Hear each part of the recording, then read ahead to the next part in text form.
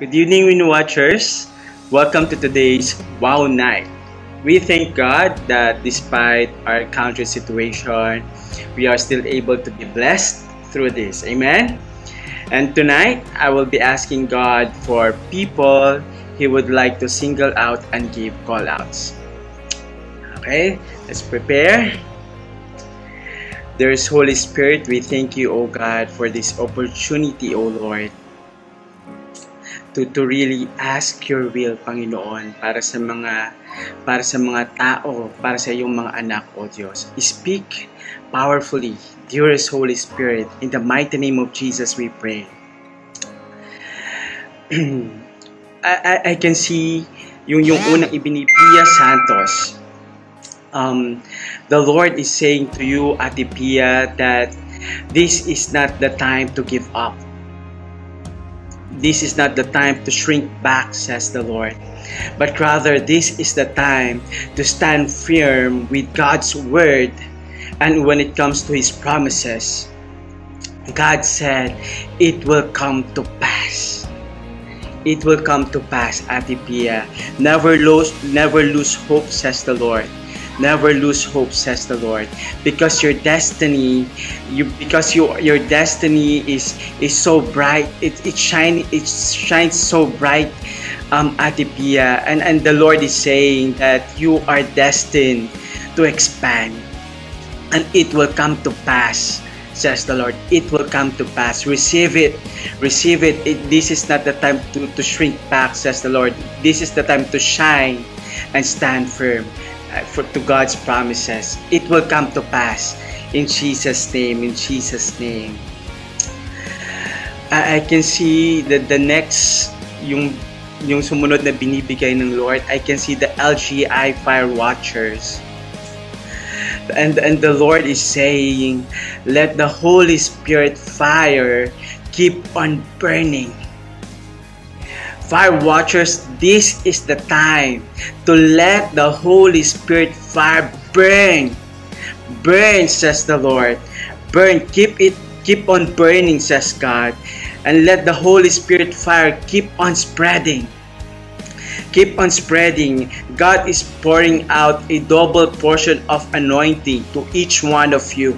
Receive it, and claim it, says the Lord. That as you pray, and that as you prophesy, God is releasing favor. God is releasing healing. God is releasing provision to the people that you are praying for. Keep on burning. Keep the fire burning, says the Lord. Keep it spreading, says the Lord. And I can see the fire is consuming the hearts of pride, the hearts of yung kinukonsume nito yung doubts, yung worries, yung fears. I can see it also consumes the rebellion, the disobedience, and I can see that as it consumes those hearts of people, nakikita ko lang na it will keep on spreading, and they will turn their hearts to the Lord. No more hard-heartedness, but rather a heart of flesh, says God, in Jesus' name. I can see the next, yung pinakita ng Panginoon. I can see pastors. I can see pastors in this time of crisis. You have seen, you have discerned how your flocks respond in this time of crisis, and I can see that some of them are active when it comes to prayer. Some of them are active when it comes to sharing Jesus to their friends. When you can see their timelines, you can see their different social media accounts on how they respond to this situation. Some of them are I can see some of them are criticizing how the government respond. I can see as well that some of them are just relaxed. Some of them are just chill about the situation.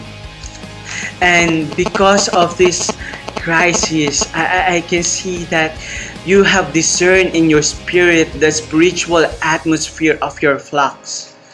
You have seen, you have discerned the spiritual atmosphere of your church. And because of this, I can see the Lord right now giving you assignment. At ang sinasabi ng Panginoon, itong assignment na ito, it's just really easy for you because you will just really flow in the power of the Holy Spirit. I can see I can see each one of you downloading right now from the mind of Christ a curriculum. I can see it's a curriculum about prayer, about the power of prayer, and I can also see a sermon series about this, about the power of prayer, so that your people will know, your people will be equipped, your people will be trained in advancing the Jesus agenda at such a time as this. The Lord is saying, rise up, pastors, rise up in Jesus' name. I can see also the group of senior citizens. Nakikita ko din na binibigyan din kayo ng Panginoon ng assignment in this time. Parang this is to aid yung lahat nung parang I can see some of you are being bored right now. Hindi kayo pwedeng lumabas. I can see some of you parang afraid kahit yung paglumbas lang ng pinto, parang natatakot, parang hindi nyo na-enjoy yung dating buhay na meron kayo before the lockdown. And as of this time, the Lord is giving you assignment. Each one of you, may assignment kayo sa Panginoon. And I can see you, parang yung binibigay ng Lord na assignment, I can see each one of you listing down on the things that you still want to do for the Lord. Lagi nyo sinasabi na kalabaw lang ang tumatanda. And the Lord is saying right now, prove it to Him that indeed kalabaw lang ang tumatanda. Because right now, I can see each one of you listing down the things that you want to do for the Lord. I can see some of you writing it down. I want to share Jesus to a friend. I can see some of you wants to go home to your province and conduct an evangelistic crusade. But I can see you doing that. And there's nothing wrong with that, says the Lord. I can see some of you writing down your testimony. Parang yung encounter with the Lord, you are writing it. And I can see as well na parang sa umpisa, parang ang bagal, parang tinatamad pa kayo. But as the anointing poured out by the Holy Spirit, I can see not only your encounter with the Lord, but each answered prayer that you receive from God, you are writing it down. At ang nakakatuwa, mga senior citizens, it is not only one page, parang hindi lang one page yung nakikita ko, because it keeps on, parang the Holy Spirit is bringing you back to the memory how the Lord answered your prayer requests. And this is the time to write it down, says the Lord. And this will serve as your ministry to the next generation as well. That they will be able to read how you encountered the Lord, how the Lord answered your prayer request. And I can see some of you are forming a group of senior citizens who are very techy. And parang yung nakikita ko lang na you are parang a group of senior citizens na mayroon kayong intercessory group. Parang and the Lord is anointing you when it comes to prayer. And the list keeps on, parang yun yung listahan yung padagdag.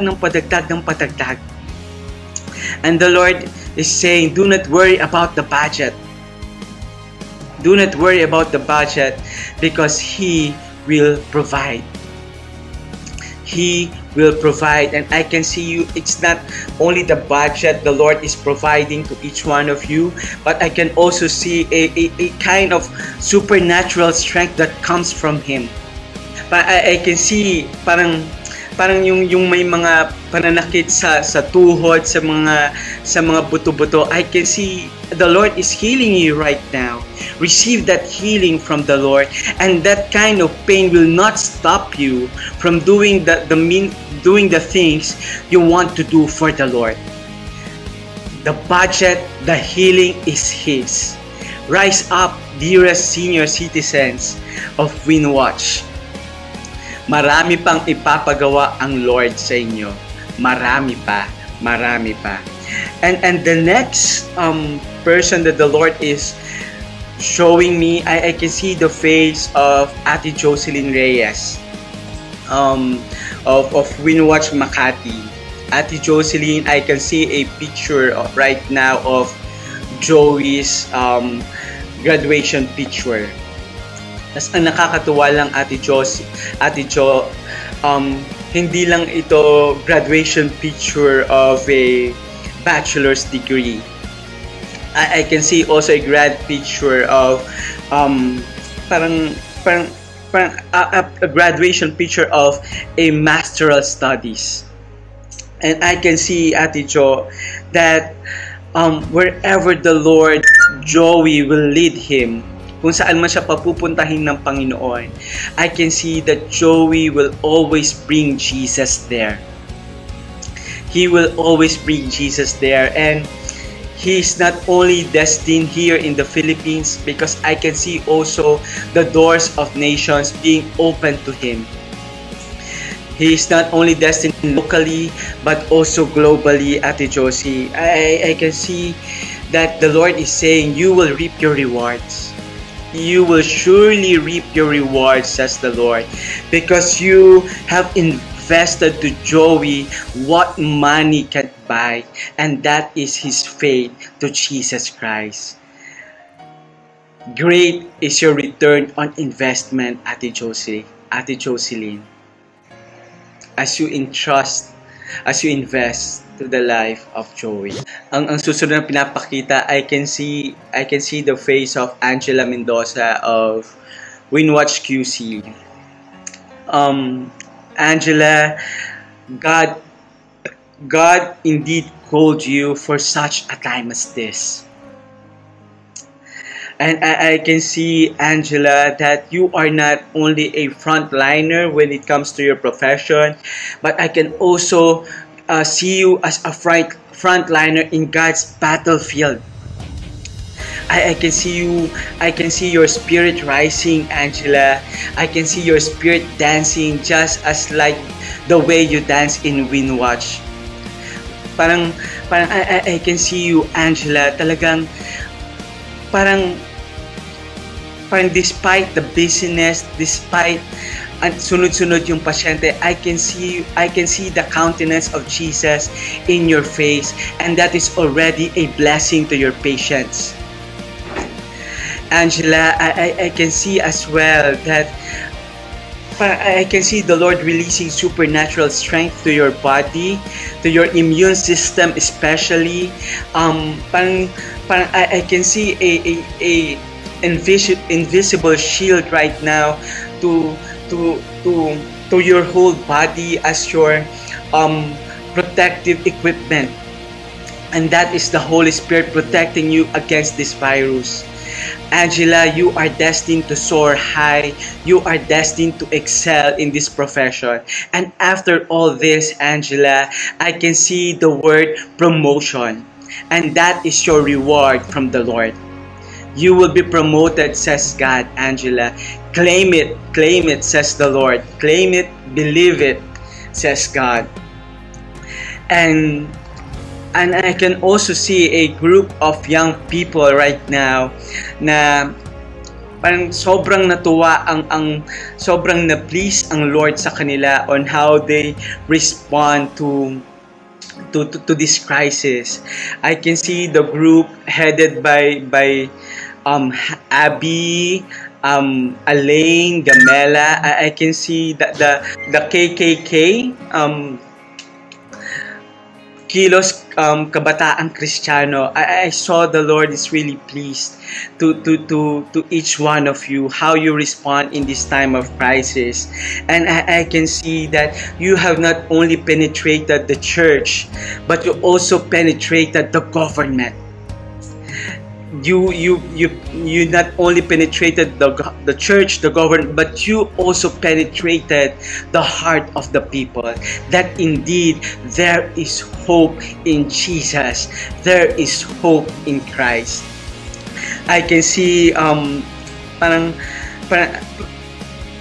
after all this, nakikita ko lang yung sa KKK, I can see you establishing systems upon systems upon systems when it comes to your membership and when it also comes to your ministry relations. You are expanding, and parang the group is expanding, and the Lord wanted the system to be established. And I can see as well right now KKK, I can see funds really parang dumadagsa ang ulan ng finances, and I can see that each one of you will take that into account. Parang it's a transparency na ipapakita nyo sa mga ministry partners ninyo, sa mga donors ninyo. Let all these things be documented, says the Lord. There is power in documentation. Not only when it comes yung ministry in action, but also documentation when it comes to your finances. Because that will also serve as a blessing to those who give to your organization. The last but not the least, I can see the face of Pastor Cynthia Hubalde. Pastor Cynthia, I can see right now yung buong household ninyo is being covered by the blood of Jesus, and parang nakakatuwa lang because from mula bubong hanggang ground, it is covered by the blood. And not only that, because I can also see angels being positioned in your household, and parang that angel will serve as your protection against your fear, against the fear of this COVID-19. Pastor Cynthia, you are untouchable because of the blood of Jesus. You are untouchable. You are protected because of the blood of Christ. We thank you, dearest Lord, for these call outs tonight. And we know, Lord God, we receive it and we claim it by faith. And all these things will come to pass for your glory and glory alone. In Jesus' name we pray. Amen and amen. Hope you are blessed and hope to see you soon. God bless and good night.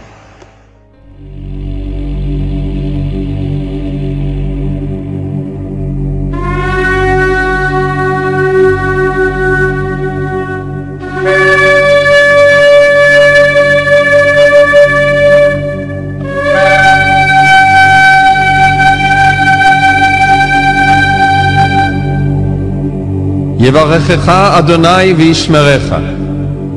יאר אדוני פניו אליך ויחונקה. יישא אדוני פניו אליך וישם לך שלום. The Lord bless you and keep you. The Lord make his face shine upon you and be gracious to you.